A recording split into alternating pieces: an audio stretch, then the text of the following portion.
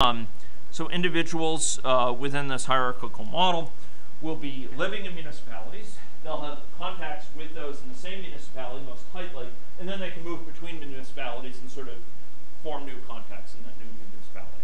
Okay?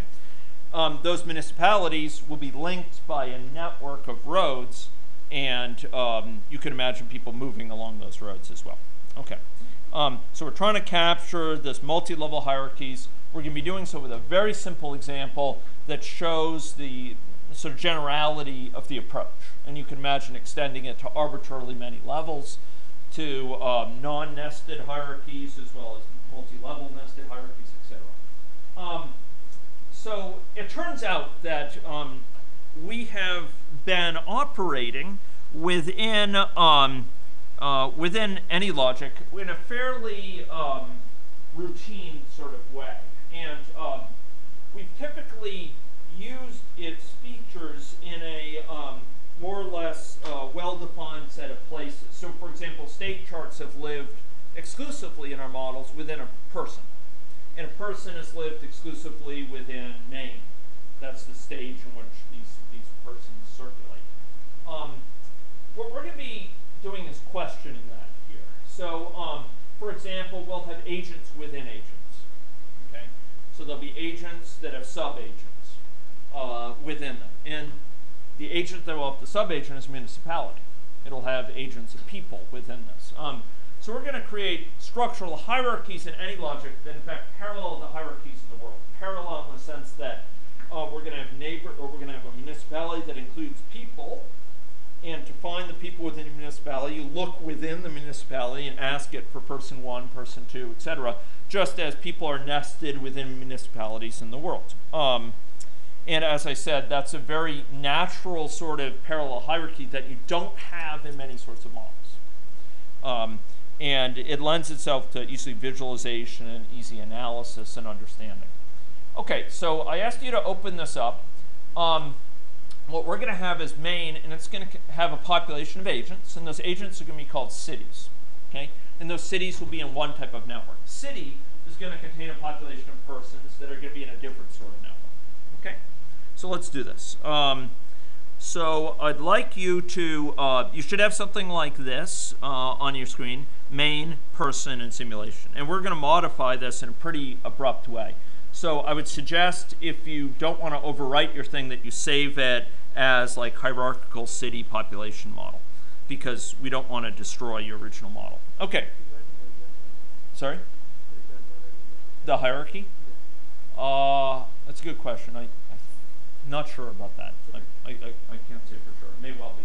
Okay, so what I'd like you to do first is copy the person class. Okay, right-click on it, and do copy, command click or what have you, and then do paste. Or you can do it through the edit menu. Okay, and then right-click on the project name and do paste. So you're going to have to copy it into the same project, and you should get something like this. Okay, person and person 1. Okay.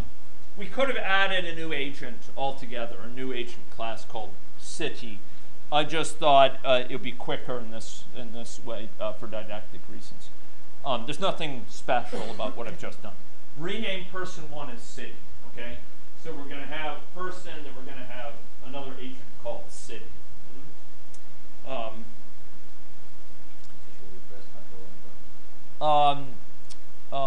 It doesn't matter, it turns out.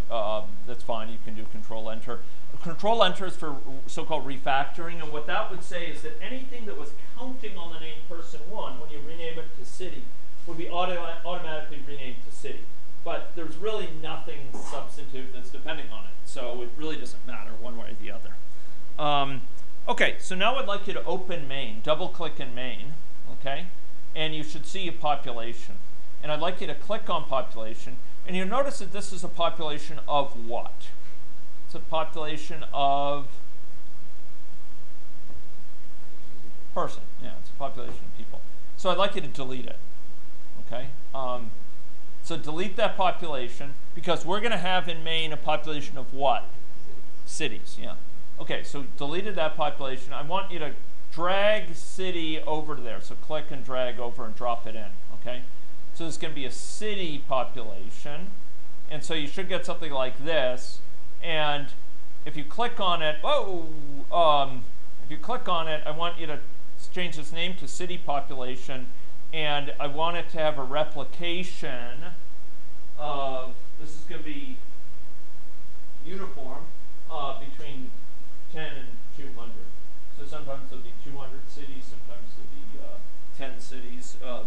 I don't know why I'm doing that. Just, I don't think I counted that later, sorry. You can make it whatever you want. I mean, make it 20 or what have you. But I had it being drawn here. Exactly one value is being drawn from that. Yeah, at the beginning. Yeah, between 10 and 200.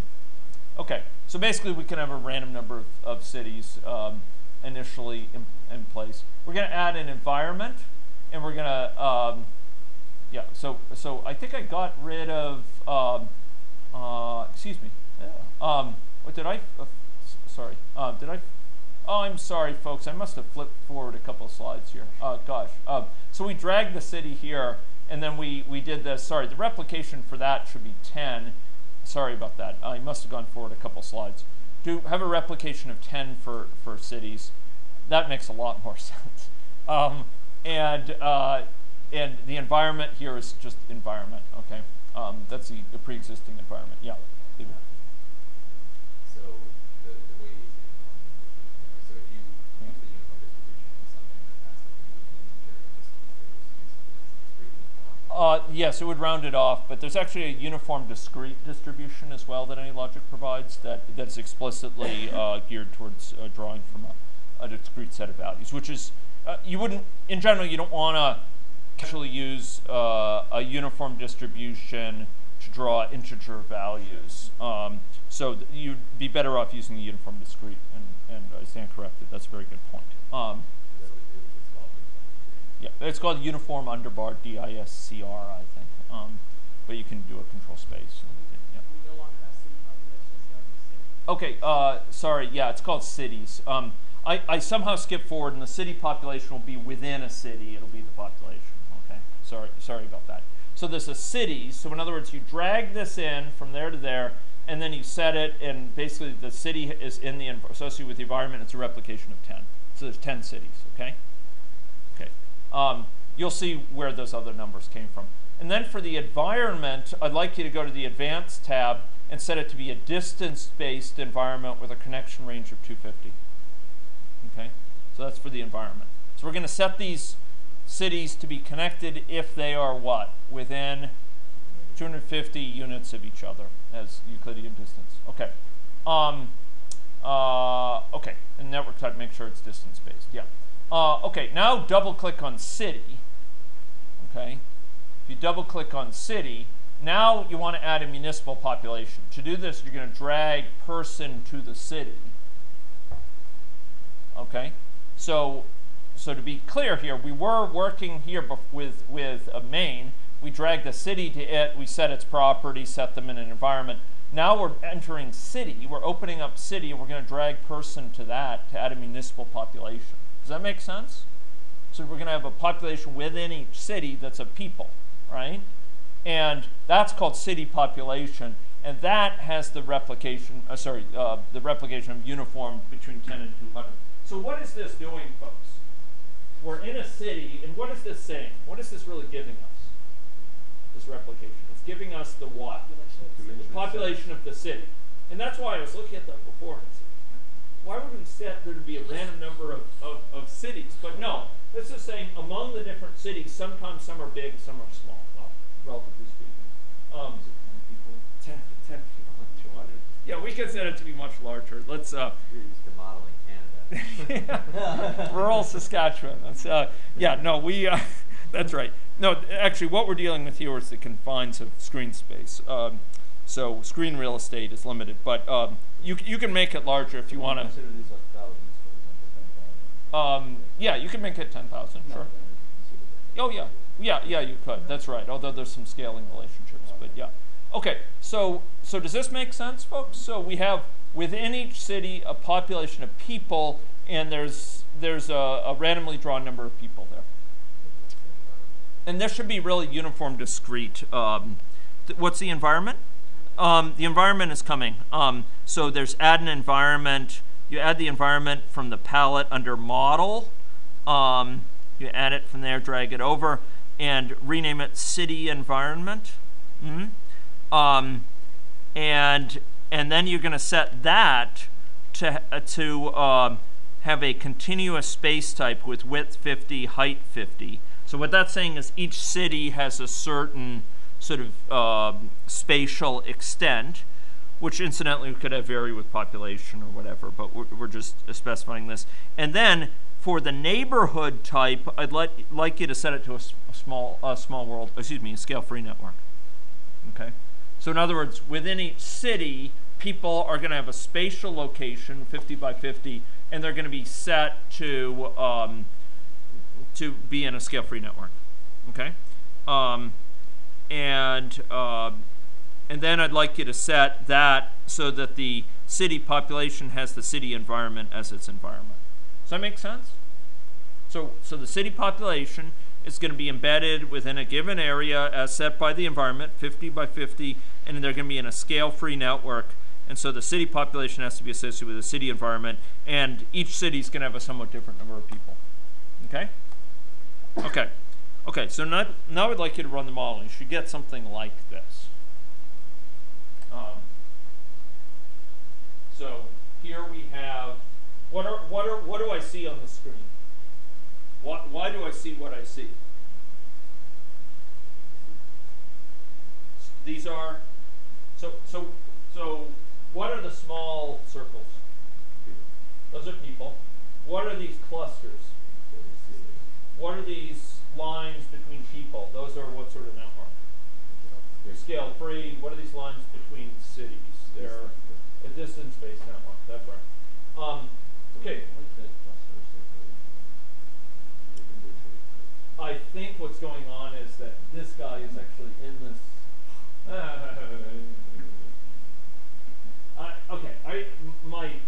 My guess would be that this guy is in this cluster. He just happens not to be connected, and so this is.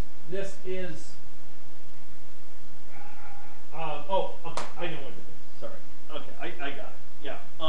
So what's going on here is as follows, and we'll see this borne out in just a minute. Okay, do you notice the distance-based network here? Do you notice the commonality about where it ends up with respect to each city? So here we have different cities. Where is their port of connection with the other cities? It's always in the top left, right? This is the top left node of this cluster here. Top left, you can't really see it there, but it's always up there.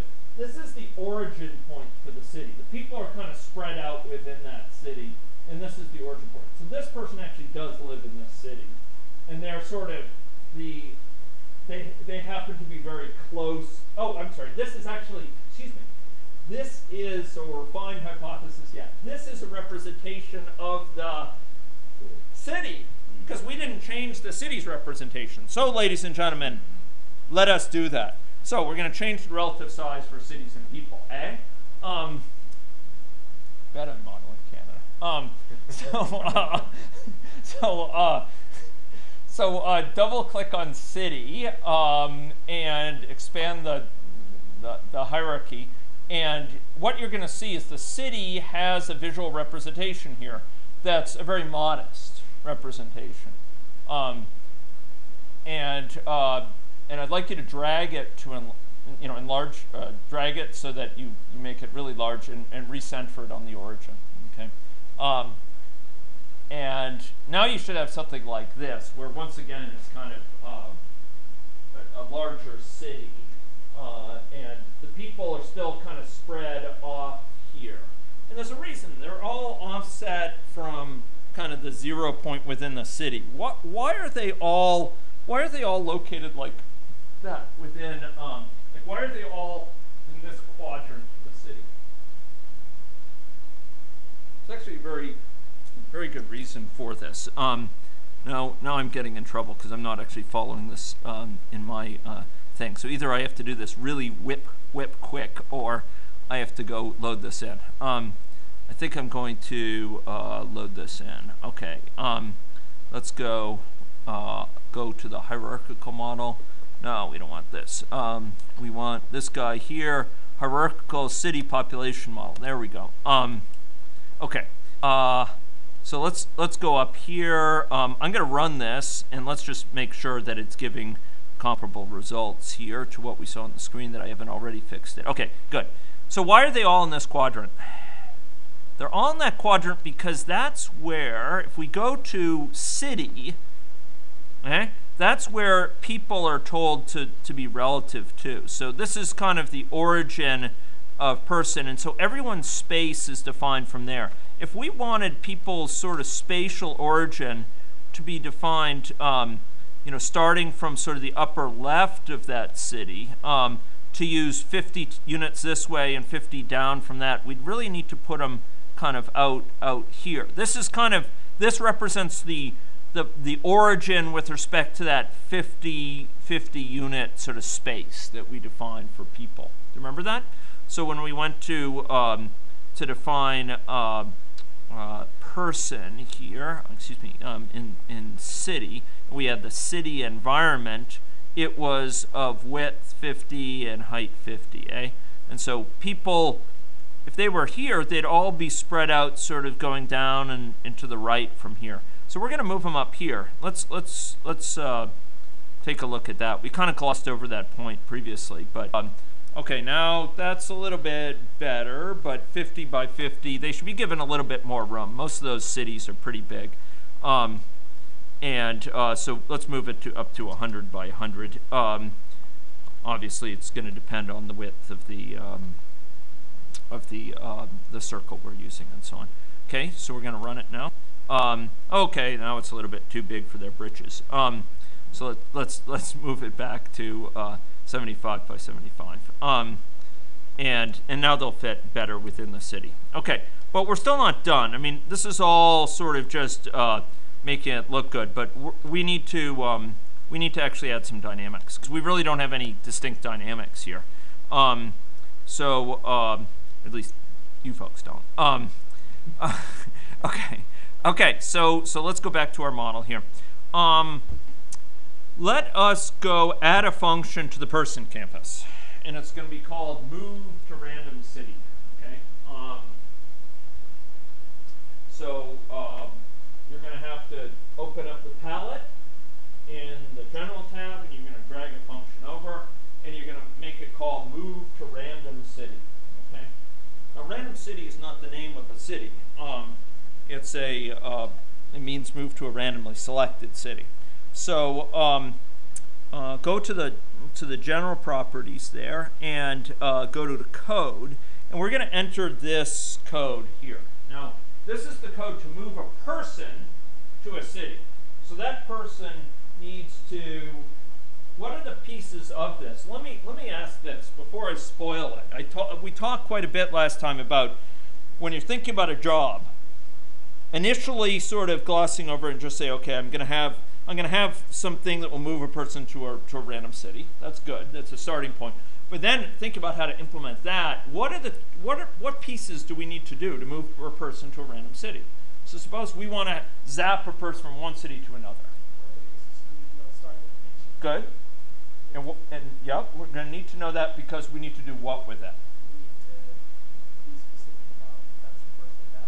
Okay.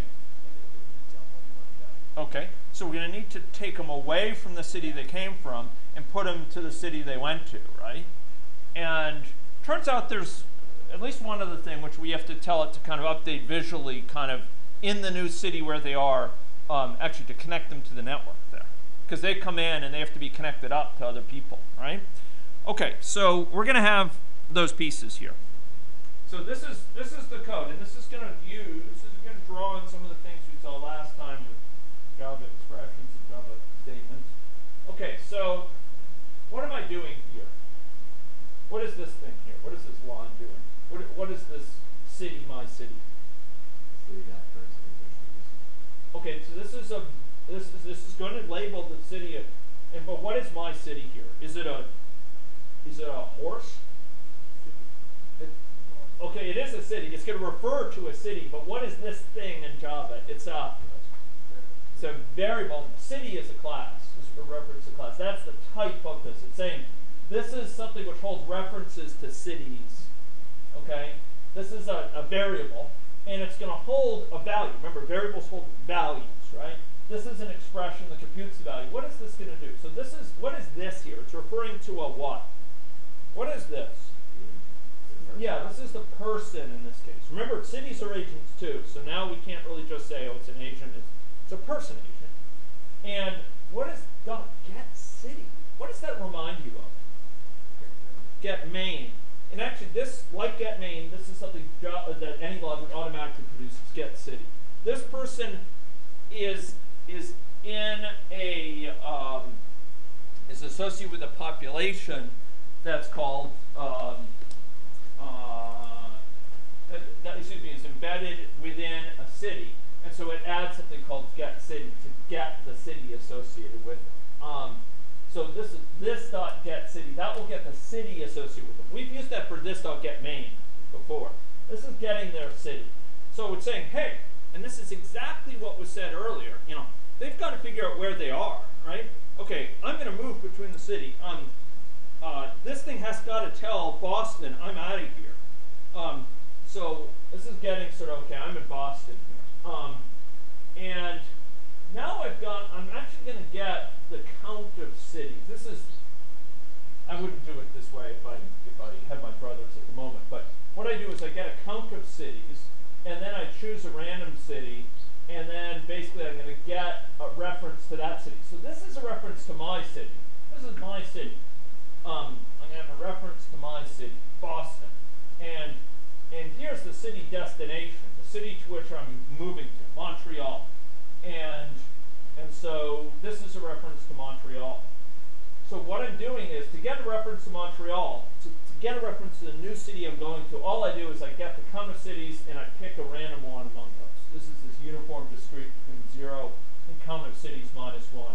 So if there was a total of 1 city, this would always be between 0 and 0. So it'll be we count up from 0, 1, 2, 3. So it'll be the 0th city, the only city.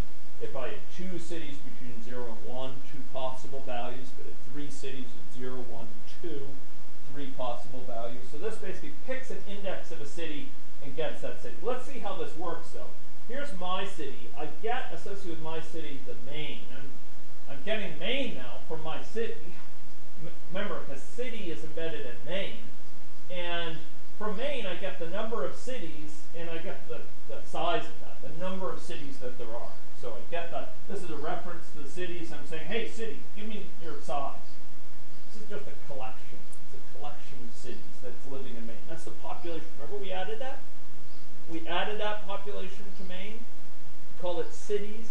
This is what it's getting its size. Okay. Then I'm going to get an index between 0 and the size of that. And then I'm going to get a random city from that collection. This is the same, by the way, this is the same cities thing. It's the same sort of pattern here. I'm going up and getting the cities, and I'm saying, hey, give me this random, this city number 0, city number 1. By the way, it could be my city that I'm in right now. I'm going to move from Boston to Boston. I'm just going to move to a random place in it. Okay, so then I print out something, say, I just moved from city to city. Okay. Then what I'm going to do is, my city I'm going to remove myself from, the destination city I'm going to add myself to, and then that city's environment, I'm going to say, apply your network. Why do I have to do this apply network thing? Sorry? Yeah, basically they're moving into a new city at a random location, I believe. I'd have to think about that a little bit. I think it's going to be a random location. And so suddenly they're in this new city. They're going to have to be woven into that scale-free network. So it's going to take the job of sort of connecting them up. Okay? Okay, so that's the code here for move to random city. So what we're going to do is we're going to add to a person class. In the person class, we're going to add something that's an event. And it says desiring intercity move. It's going to go off with a rate of 0.01. So on average, there's going to be what time between these events? goes off with rate 0.01. There's what mean time between the events? 100. 100. Yeah. 1 over 0.01. It's just like if you had a chance of 0.01 each time step of leaving a stock, you're in that stock for an average of 100 time steps. And so the action associated with this event will be moved to random city. Yeah. What's the distribution for this? So on average, it's 100. Yeah. But what's the distribution? Is it just The distribution for that is, so no, there's okay. So the time until this occurs has one distribution, which is an exponential distribution. This is Poisson arrivals, which are occurring, and there's a distribution of associated with the count of arrivals that occur within a certain period, which is a different distribution, a Poisson distribution. So there's a set of distributions associated with it, but perhaps the most common one is the exponential, the time until it occurs. Okay, and then there's the second order into arrival time and Erlang, etc. Okay, so this is What do you call underscore add method? this one here. Yeah, what is Oh. because I mean in this help on the control space it says users should not call this.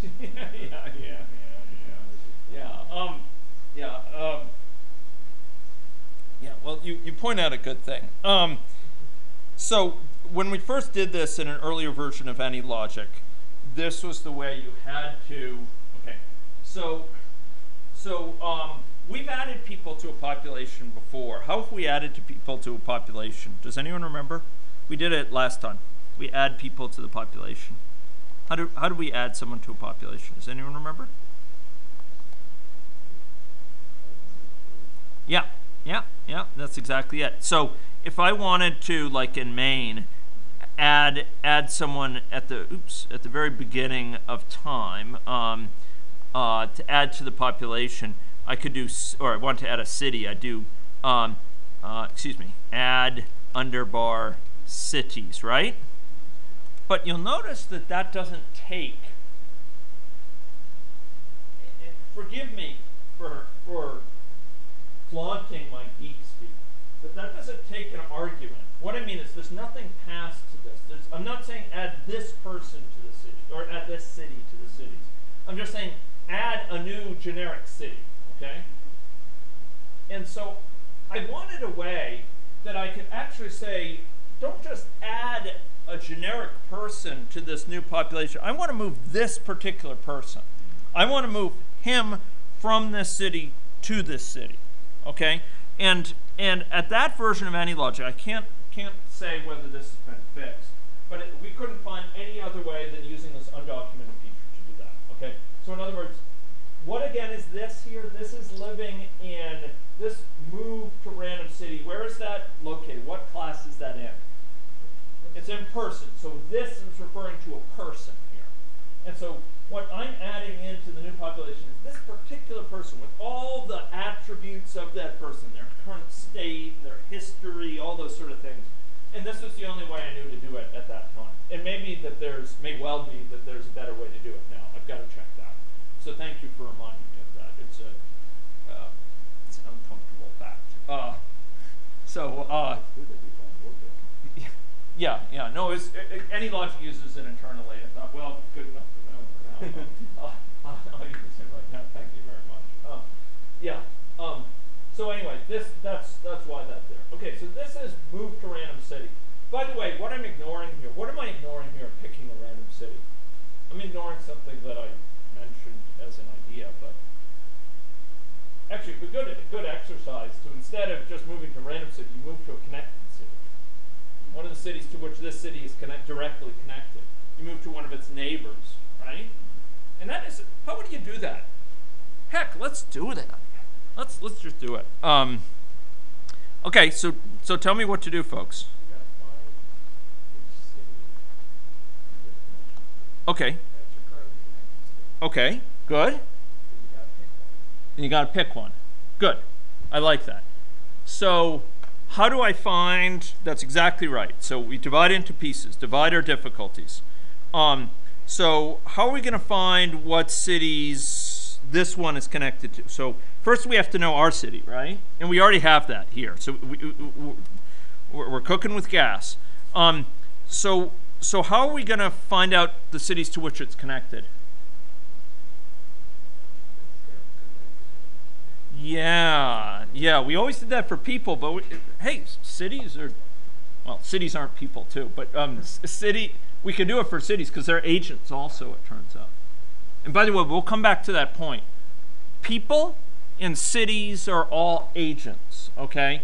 They're a so-called subtype of agent. They have all the features of agents. They just have some additional features each to their own. And that's really important because it means anything that works with an agent can work with a city. Anything that works with an agent can work with a person, okay? Like we can call get connections on it.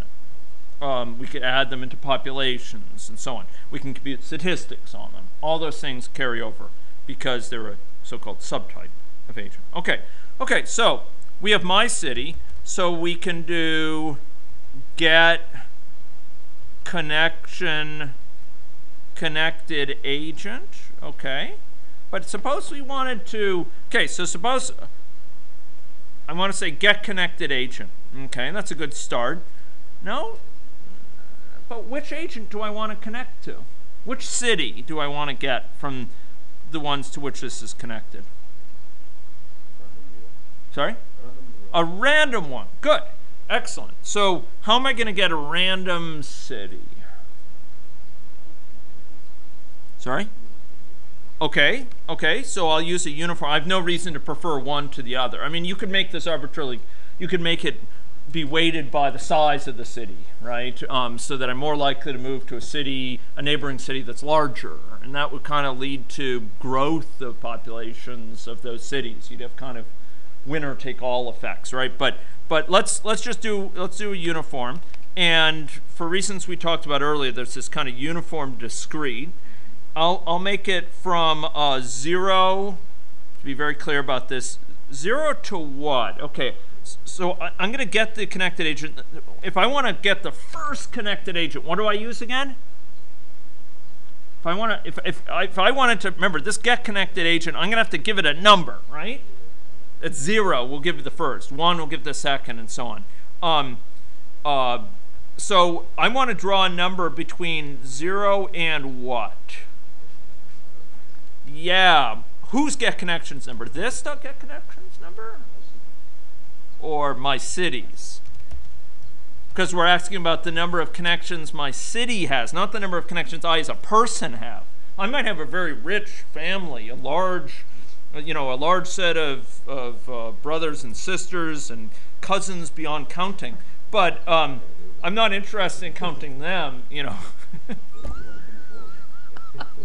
that could be why I'm moving. That's right. Astute observation. And then I want to do -1, I'd claim. Why do I want to do this -1? Yeah. So, look, folks, if I had only... Whoa! Sorry about that. If I had only one connected... If I had only one person, one other city connected to this one, then I'd want to draw a number between 0 and what? 0 and 0. I'd only want a 0. If I had 2 connections, this city has 2 other cities nearby it. I want to draw 2 possible numbers, right? 0 and 1. So it's got to be get connections number -1. If it were just get connections number, that would cause problems. I would say with even one connected city, I have 2 choices, 0 and 1. And that would cause all sorts of headache because it would cause an array overflow or array boundary error, which I will spare you. Okay, so basically you'd be trying to grab things from the second connected city when there ain't one. Okay, so this got get connected agent, and that should pretty much do it, right? So I should be able to take this, and that's the city destination, is it not? Is it not? I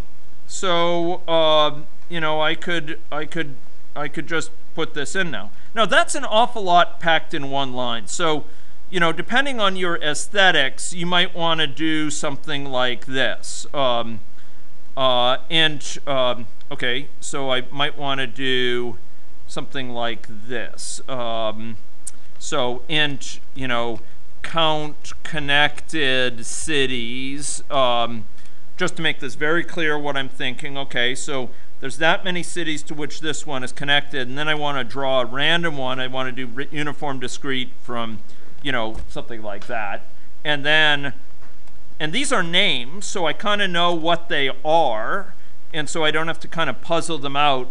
And then I have a random city index, and I'll just do get connected agent here like this, right? So, you know, depending on your sense of aesthetics, that may be somewhat clearer.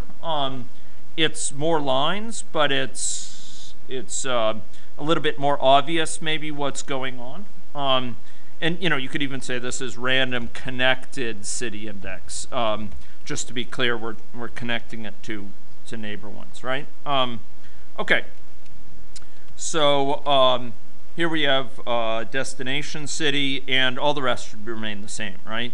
We're going to remove it, and we're going to add to the new one and apply the network. And in fact, I would actually argue that this whole thing could be a separate function. It's like, now that you found the two cities, what I would be tempted to do is watch this. I'd be tempted to say, let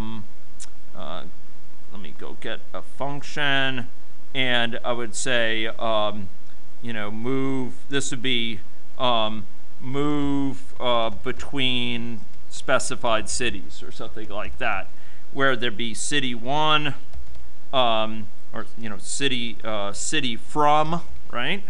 And that would be of type, type city, and there'd be city two, you know, the city to which city to which I'm going, and this is the code right there.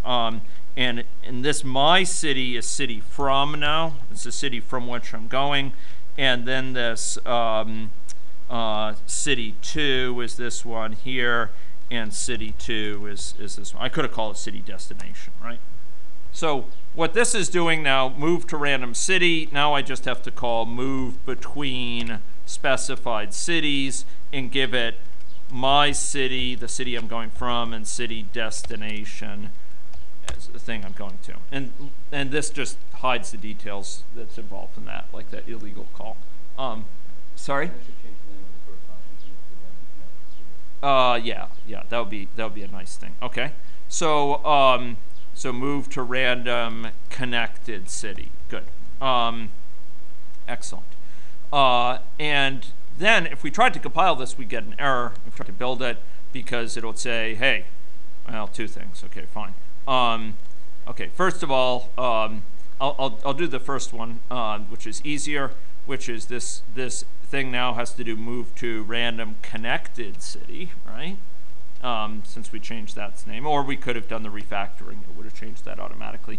But then there's a second thing here, which is it says cannot convert from agent continuous 2D to city. Okay. Okay, but it's giving us the sort of wrong location here. It's actually in move to random connected city. It's in the code here that it's having trouble, right there. Okay, so it's having problems here because I said get connected agent, and it says, wait a minute, this is a agent continuous 2D, and you're telling me it's a city. How do you know it's a city? I say, well, I know cities are only connected to cities, so I'm going to force it to treat it as a city. It's actually going to check to make sure it's a city. But this is one of the things we were talking about, and we're going to be getting to this during the next week of lectures. Not next week, but 2 weeks from today probably. But this agent continuous 2D, changing it over to a city. Cities are agents. People are agents. When it calls get connected agent, it doesn't know whether it's a person or a city. We have to tell it, hey, this is a city because it's connected to a city. I know it's a city. So this thing here is called a cast. This thing here is called type coercion, is another name for it. And basically it's saying, look, I know what I'm doing. This, you may think this is just an agent, but treat it as a city. And it will double check for us. to make sure actually it can't check it right now, but without running it. But when it's running, it will check it. So I just compiled it. It compiles fine, and I will go run this now. And now we're going to have people going between cities. So you could see people moving around. Can you see them? They're diffusing around. And in fact, if we were to What happens to these people that go to the other city? Are connected or? yeah, they get connected into the scale-free network. Okay, so they generate. Yeah, and in fact, you can kind of see it here. When just keep your eye on, I'd say speed it up, and you could see when they get added in, the network structure changes. Yeah. Yeah, you see, look at that. Oh, yeah, it's regenerated from scratch. That's right. So some of these got really low in population, and it. Yeah, like here actually, it's interesting. It's very few, and then it sort of imposes that network and so on. So. Would there be a way for Yeah.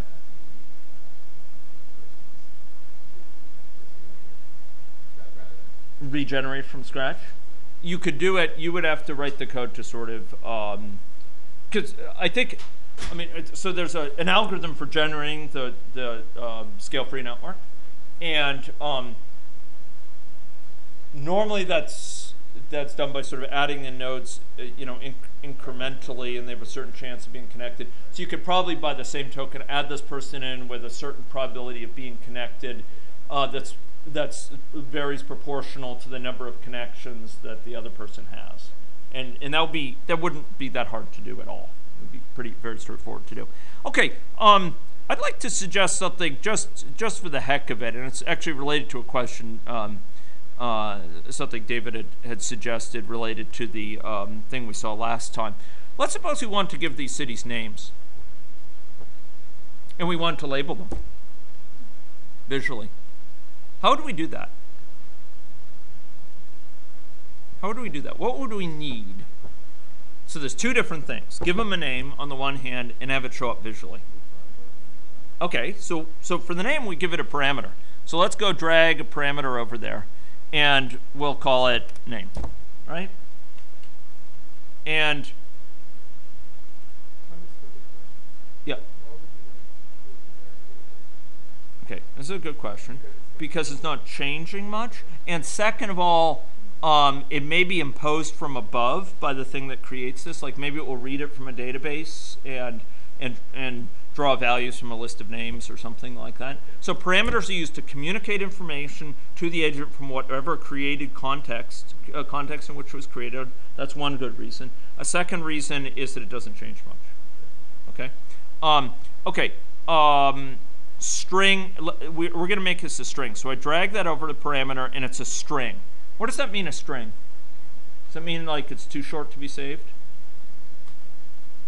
Okay, that didn't ring any bells. Sorry, older generation here, I guess. It's a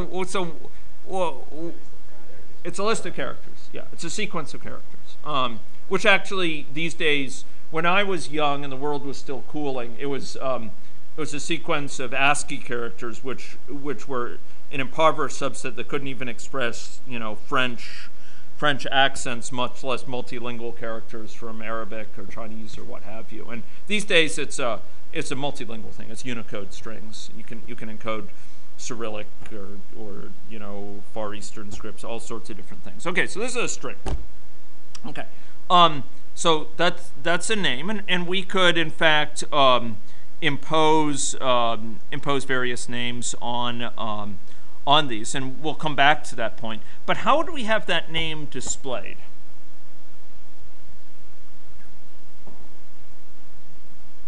How do we display that name? If we want to display it up there, well, how do we have it display other things about it? Okay, good. Yeah. Go to the presentation, right? Presentation here, and then we go to, where's the text? You got to scroll down, right? There we go. See this text? Drag that over, and be wary of where you put it, because you want to put it in a visually obvious place. So maybe we'll put it right up next to this thing there, okay? And there's a thing called text, and we'll label it. So this little thing is going to label it. We're going to call it, text name, okay? And you notice it has a default text in there. Do we want to say, let's put in this text here, Boston, okay? Let's put Boston in there. I gave it a name. I gave this thing a text name. Suppose I were to run this model. What would show up? Okay. Now I'm a fan of Boston, but and there are a lot of Bostons around, but this is a bit too many of them, I think, right? So it'd be a lot of Red Sox teams there. So let's go back up to there. How are we going to have this be related to our name?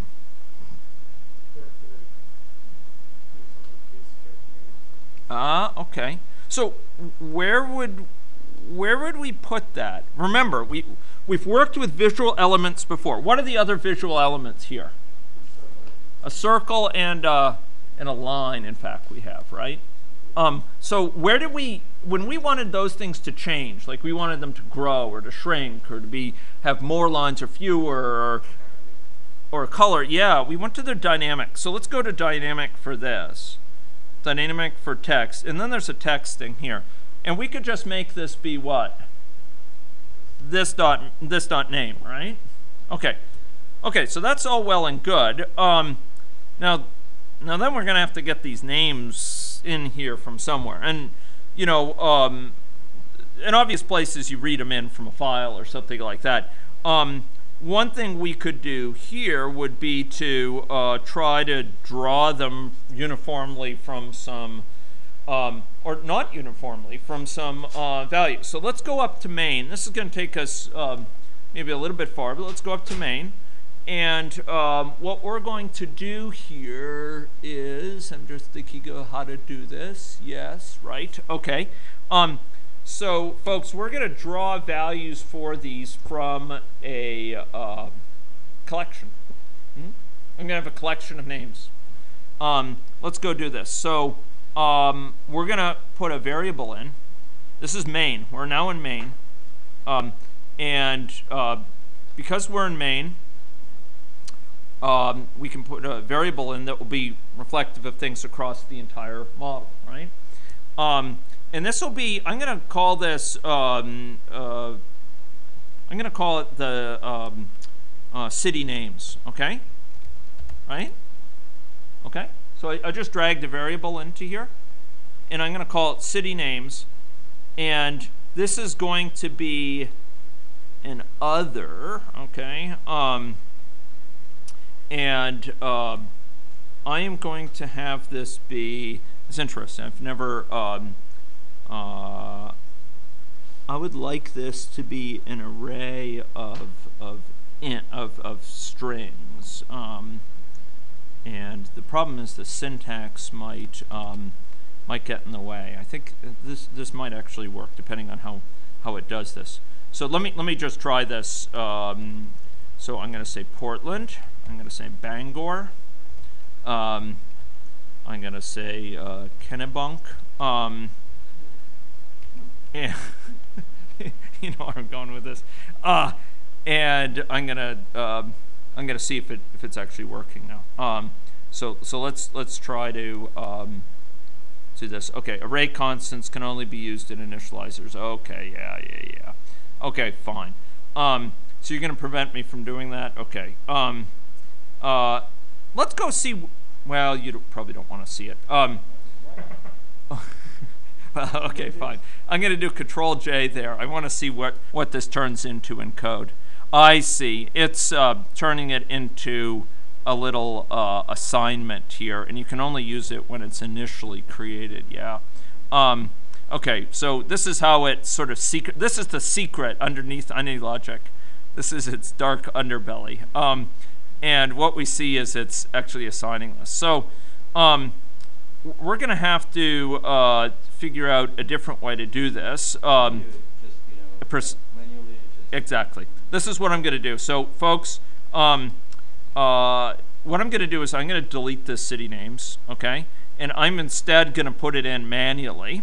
Right in here, you go to main, and you go to advanced, and we're going to have additional class code, and I'm going to have string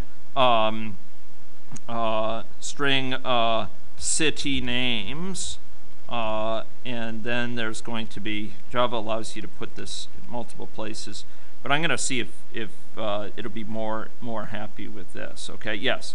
Okay, so there's certain things, folks, that sometimes Java gets, you could do things in Java by like listing a set of names like this, and it's very nice to be able to just list things out. But AnyLogic's variables somehow don't allow for directly assigning from this. Give me a bunch of other main cities. So there's, sorry? No. I'm looking for cities in Maine. So Moose Lake, Meguntic, and let's see, what is it? Caribou, Maine. Caribou? Yeah. Okay. So that's good. And then there's let's see, Augusta. Good. Sorry. Rockland, Maine. Okay. Okay. YORK. Okay, that's very good. Freeport. Oh, Freeport. That's right. And in Southport. Limestone. Okay, Limestone. And then Booth Bay Harbor. And then I think Monhegan Island is technically part of Maine. Monhegan. Oh, hey, Island. Well, okay, we could go to town with this. And these are as befits them cities in Maine. M-A-I-N-E.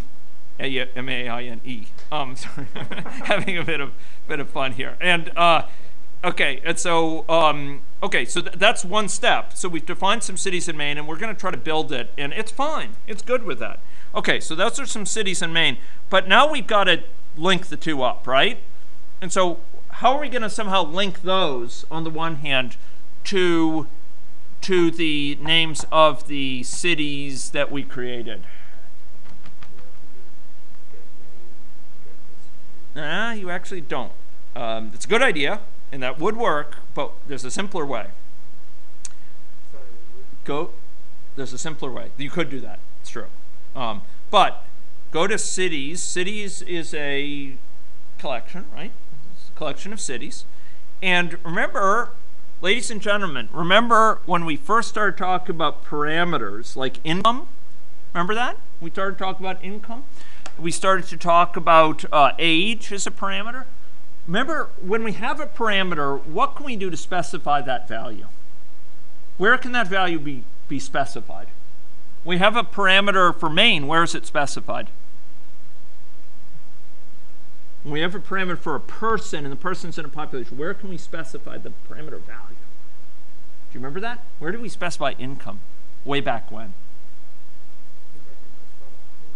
Well, okay, so if we go to this population, there's actually, you can see there's actually a whole parameters sort of tab here. See that? Yeah? Okay, so you'll notice there's a little light bulb there for good reason. And it says use index of replicated cities. Do you see where I'm going with this? So it's going to tell us, what do you think that index is going to be? It's going to be 0, 1, 2, 3, 4, 5. And all we have to do, this is telling us, tell me the name for this person. I could draw randomly from it, but I don't want to do that. Instead, I want to have city names, and I want to have this be index. So folks, this was just that so-called array which we created here. This so-called array of city names, right? And this guy, this thing here is just looking up the 0th or the 1st or the 2nd element, depending on what index is. So the first person in the population will get the first city name. The second person in the population will get the SETI second. So this is, in other words, saying for the first person, the index will be 0. Second person index will be 1. Third person index will be 2. And it's looking it up in this city names. And it's going to use that to set their name. Okay, so let's run this thing. Do we have enough city names where we have the cities? Well, how many cities do we have? I thought we had 10.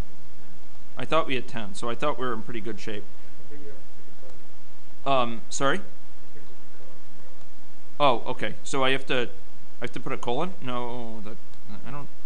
No, it works okay with mine. Because that's an expression. This isn't a statement.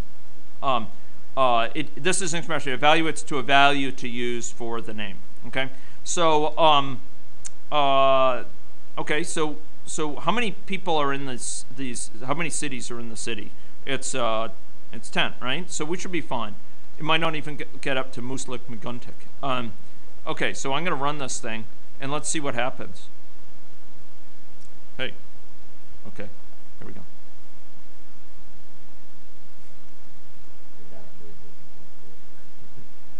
There we go. Pretty good, eh? Pretty good. Okay. Now, we could even have a little bit more fun. Well, I don't know. We should go have fun. We could have like the size of the city name be dependent on the population of the thing or whatever. But obviously, we could go to town with this. But this would be a way of connecting names with the visual representation where that name is drawn from. Here it's drawn from an array. In general, it might be drawn from a database, right? You can draw it on a random basis from an array and then reduce the number of random choices for the next city and then go. Well, you might be able to like tick off, okay, this one has been assigned already, or this one has been assigned, or something. That would be the randomized from Well, okay, so I would have probably 2 arrays. One would be an array of Booleans as to whether it's been assigned or not. Another an array of the actual things. And once one has been assigned, you just rule it out. You do a uniform. Anyway, so that is assignment of some structured data, which you could draw from a database, or you could draw from a file to these names, and that's how you'd associate it visually with that. All right. Okay. So that's all well and good. So I think what I'll do now, so that was building a metapopulation model. I actually had more on this, which was to add infection spread, but I'll leave that. Suffice it to say, if you have infection spread here, then you could have some infections which spread rapidly within a given unit, like within a city, and then when a person moves to another city, it will spread. It's like a spark going from one fire and going just a little bit nearby, going just over the hill to another place and starting a fire there. And so you can kind of have these people moving around. And obviously we could have much larger populations. So just so that people here feel well served, we could go to a city, and we could have city population be between, instead of 10 and 200, it could be between 1,000 and say 2,000. And let's just go see what works. Incidentally, I will be talking about what AnyLogic's limits are for things. This is going to actually take a while to do. You see, I didn't do it. So you have these populations, and there's actually, incidentally, if you scroll down, this is actually a pretty nifty feature. Pull down this, what would you expect to see? Cities, right? Within each city, you can get down to the individuals within that city. So I could go, okay, this is going between cities, and then I could go in the city population, for example, some of the individuals in those cities, right? So here it allows you to kind of explore at different levels, and then you can kind of pop up with these things to the topmost level. Oop, hey. I wanted to go back to view the root object. Yeah, okay, there we go. Good, okay.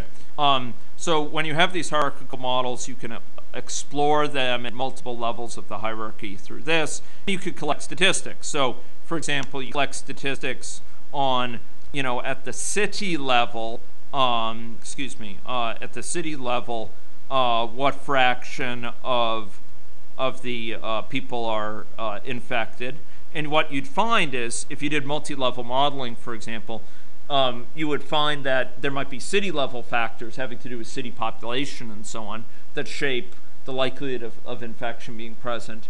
And then there'd be some prevalence for the whole population of infection, right? The whole population could have a very different prevalence. So this lends itself to sort of description at different levels. And this is what I mean by nesting. This is, when I say people are nested here, we have these city objects, right? And each of those city objects contains, in a very real sense, these people. I mean, if you go look at the city objects within our model, and we could go look at our model structure, we have a city population, and that city population contains references to a set of people, right? So this is here in city, and there's persons within the city. So we could go up and compute statistics for that city. We can visually depict this city in terms of the people within it or in terms of its networks. And it really does mirror very well what you see outside. That we have people located within a city. Here, persons are located within this city, and then those persons can be themselves analyzed below that environment. So you can summarize up statistics, say, at a city level. We could impose statistics on the city population that would be computing things on a per city basis. And then we could have statistics at the global level that would be computing things about the cities. So in terms of structure, in terms of visualization, it's a very convenient way to understand a very nested situation in the outside world. Okay. So any questions on this before we move on to some cleanup from last time's discussion? Questions? No? Okay. Okay, so I had a couple things I wanted to talk about from last time's discussion. And let me see if I can, yes, it's the final things in Java statements here. Yes? Yeah, sure.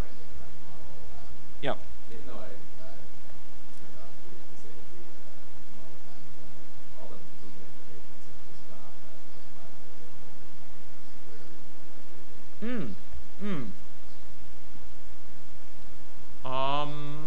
That's interesting. So you're saying the model continues to run, sort of.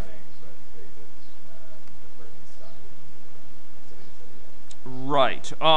Okay, so what I would do is, how many times can an event go off? well, I can go off arbitrarily many times if you allow it, and that's exactly what I was thinking about doing, is sort of going and look at the event. And what I would do, just to debug that, is I would go in, okay, I would go to, where is the event? It's defined at the person level, right? Because it's the person who wants to move. And I would do this, and it says move to random connected city. And either here directly or in move to random connected city, I could say, a person has moved at time, time, right? So this is going to print something out on the console, you'll recall, that's going to be this string, and this is going to be pasted together, concatenated with another string that represents the current time, right? And if we did that, I'm going to move it to be a smaller population. Pardon my Canadian roots, but I'm going back home. If we go to city, the city population, instead of being between 1,000 and 10,000, I'm going to move it back to its original, between, what was it, 10 and 200 or something. Let me just run this now and just see if we can get, because if it occurs here, David, I'll go and look into it. If not, maybe there's some other thing which I could look at. Okay, so I'm running this, and you said it stopped around time. 566. Okay, okay. So this is reporting up to there, but my time, where is the time limit for the simulation set? Do you remember that? It's an experiment, and there's model time, right? And it says stop time. So I'm going to do 1,000, right? Because yours dies at 500-ish or so. And I'm going to sing now. And let's try this, okay? I'm going to speed this up. By the way, this will put it in virtual mode. Okay, here's someone moved at 7:38, 5:51, 4:24. But it seems that they are becoming less likely, or they're moving less commonly now. Look. My last group was 681, and the time now is 2,000 to 500. Yeah, so let's go figure out what's going on here. Look at this. I mean, early on, people are moving on average, there's somebody moving in less than one time step on average. And then later on, they're moving infrequently. Now, it could... Well, let's go... I don't see anything for that. Let's go... Okay, so let's go look at this event. Okay, this is a rate.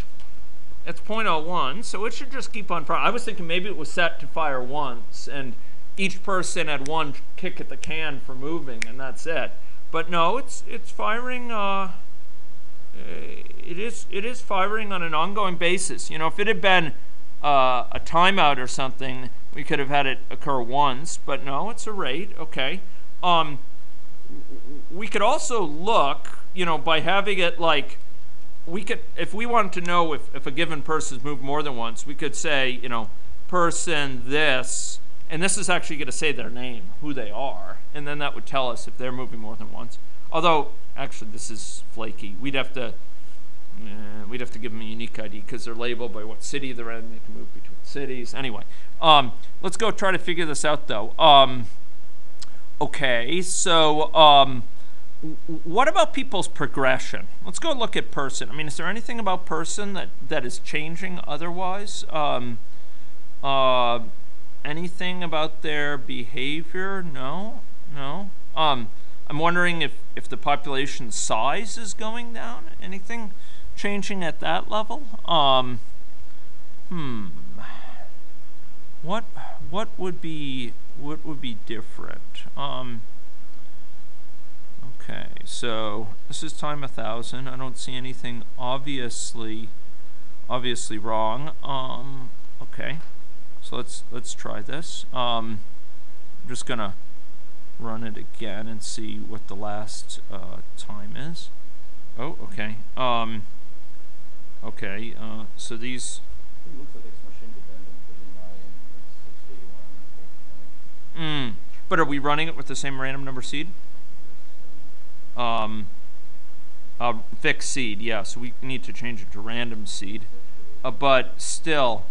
I'm wondering if when they get... Okay, let's try this. Suppose we... Well, okay, so I'm just thinking in terms of debugging. What you could do is you could suppress them actually moving to a different city. You could just have the event go off. Okay, let's try just having the event go off, okay? So I'm going to say person would have moved at time, right? Let's just see if we get the same phenomenon, right? We're trying to figure out, does it have something to do mechanistically with sort of them moving around, okay? Okay, now it goes to the end. Okay, I think there is, the plot thickens. Okay, let's try this. Okay, so now we see it has something to do with moving, right? Okay, so my next hypothesis... Oh, I changed, basically I eliminated the call to move to random connected city. So basically they don't actually move, just the event goes off, okay? This is part of the reason I'm doing this is because it's good to see sort of how you might go about debugging things, okay? Okay, so here we see the event is still going off at very regular intervals. If they don't move, okay, so I have two lines of thought of what we could explore. We could say, suppose they always move to their same city. Would it still exhibit this dysfunction? Does it have something to do with moving to a different city? Another question would be, suppose we instead of used underbar add, suppose we used the legit way. Okay, so let's first do that. My greatest suspicion is something to do with me using that undocumented feature. Okay, so I'm going to have move to random connected city. That's still going to be there. But let's go and change this. So move. Oh, sorry, it's move between specified cities. It's that one. And I have this underbar add. What instead I'm going to do is city2.city population underbar add. Oops. City2.city population, sorry, dot add underbar city population. Okay, that's what I want to do. This is going to add in an anonymous person to the new population. So remove these and add somebody. And it's just going to add some faceless automaton. Okay. A baby was born. Yeah. That's right. Okay. Yeah, but it's more than just a baby. It's kind of a baby which has no. Yeah. Well. Okay. Yeah. It's a new creature. That's true. That's true. Okay. So I'm going to run this. Okay. And time moves on. Empires rise and fall. And it's still working. The fox has shown its tail.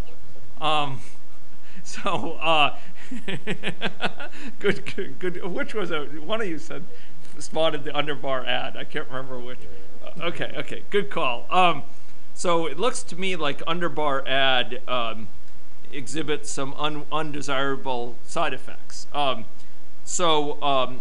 That remains unresolved in this version of AnyLogic to see how to add a particular person into this other population. So we're going to have to figure out how to do that. That's my homework. That's my homework next week. How do you figure out this? Sorry? How would you figure out? No, I would actually first search the AnyLogic.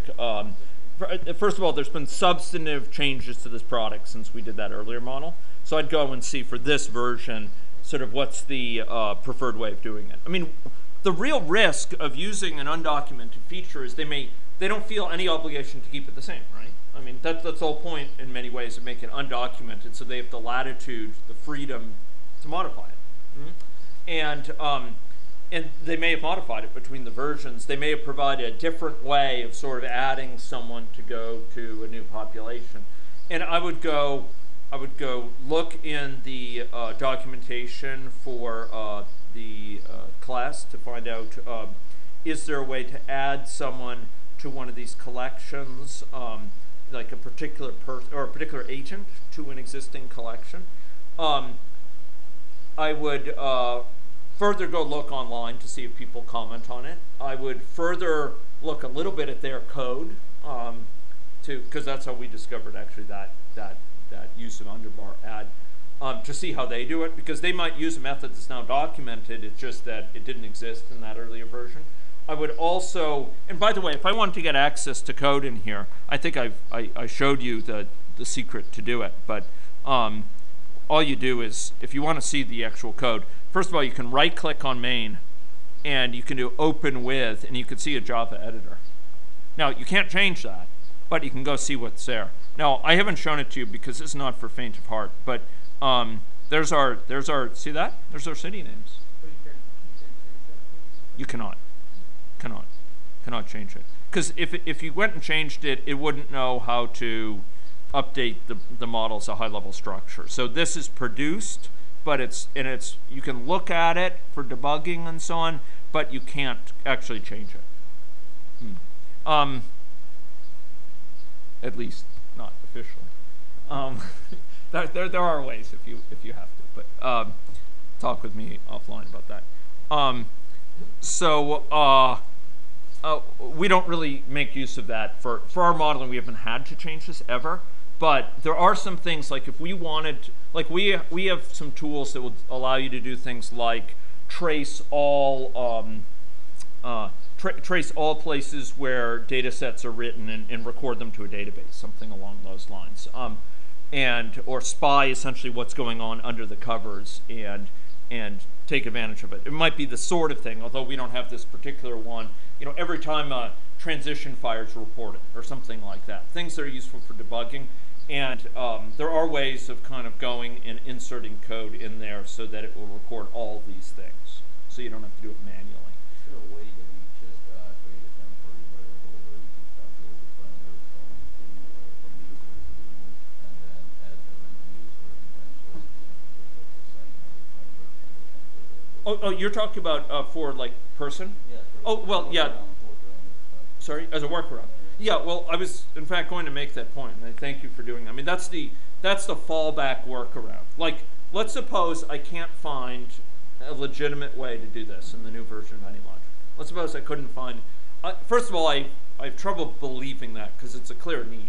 You have a person coming from one population going to another. There should be a way to put them in the new population. After all, they're just a person reference. You should be able to put them in there. So I believe there is a way to do it, and I would search for a while for that.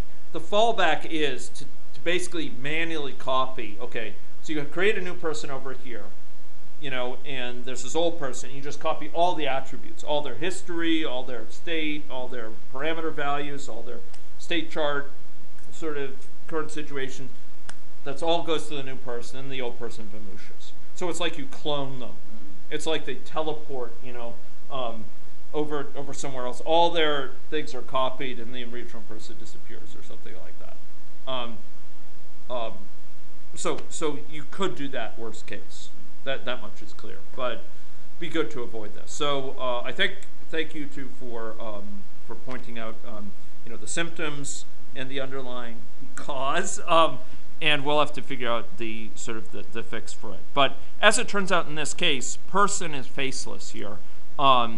Given that they're moving, really all they have right now is a location and a visual representation. Visual representation is the same for all people. All that's different is their location, their position in the network. And when they move, that changes anyway. So we can. Is it also an option just to send AnyLogic support and email? Yes. Yeah, they're actually pretty darn good about these things, and I would probably do that. And we seem to get pretty good response back. There's also a pretty active user community for AnyLogic that I found helpful. So, yeah, I mean, we'll be able to resolve this issue. I'm confident about that. This might be a silly question, but yep. Is there an order of operations issue that you add them and then remove them as opposed to removing them and then adding them? That's a good question.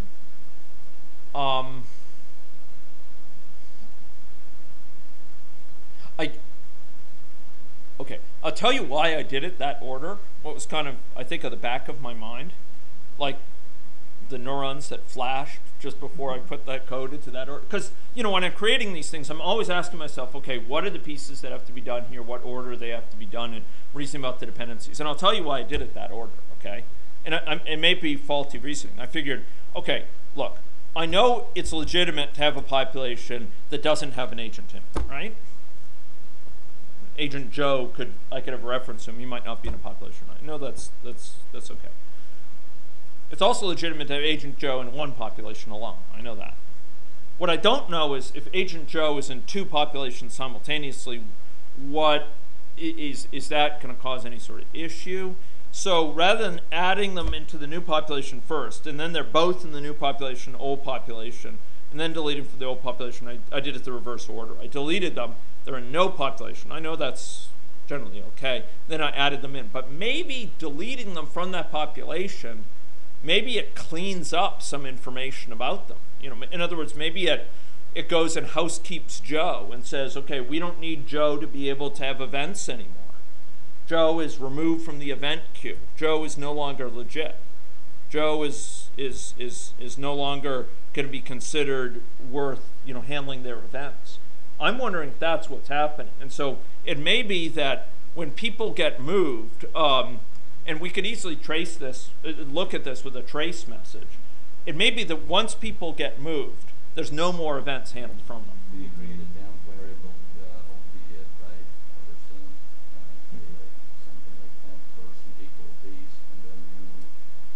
No, the problem is that, so it's a good question. The problem is if you create a temp variable, so if I have, and this is a good lesson, you have person,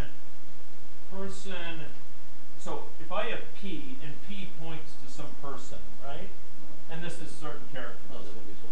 Right? Right, if I had a new person called, say, TMP, and I assign it equal to P, all that's going to do is have TMP now point to that same person. So it's actually not going to clone them. Now, there is a Java clone operation. Earlier versions of AnyLogic, I think, didn't support that for people. It may be that you can clone, it may be that people are now, okay, I mean, in the context of AnyLogic, it may be that people are clonable. Let's go look. Like, for a person, let me just check, what the heck. For a person, you know, this dot clone. Can I, I can clone? Okay, folks, let's, in the close, okay, I've got to get out of here. Okay, but if I wanted to do move to random connected city, okay, did I, okay, I did this, but let's try, okay, wait, but, okay, we can clone, but clone just creates a copy of us. It just creates a new sort of thing with all the properties of this one.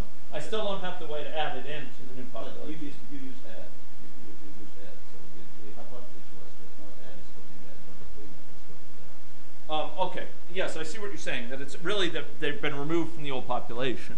So, okay, so that's a more refined hypothesis, and I agree that would be an alternative hypothesis. Let us try this then. Person P clone. So person clone. You know, my clone, right? My clone equals this dot clone. Okay, let's try that, right? And then we'll do add. We're gonna add my clone in, right? Okay, and then we're gonna get rid of this and oh wait, no, we got a clone before we remove, right? So maybe the remove is somehow corrupting this person in a sort of weird way. Okay. Okay. Oh, it cannot convert from an object because clone converts objects. All it knows is it applies to objects. When you clone something, all it knows is it gives back an object. Now I happen to know, sorry, that this object is a person. So I'm gonna force it to be a person.